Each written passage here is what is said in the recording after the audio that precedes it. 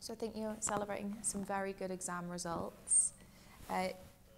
What was it? Out of 7, you've got 5 A's and 2 B's. Were you pleased with that? Yeah, I was really happy with that. When the test came in the morning in the car with my dad. But you moved to Beauclair, which is obviously an academy that's now twinned with Rangers, a year ago. Do you feel that because you were able to focus on your studies a little bit more, that was taken out of your hands, that's maybe given you such good results?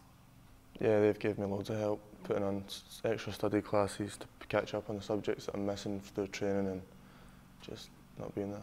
Teachers are constantly going on about how important education is, and I should focus on that more last year than football.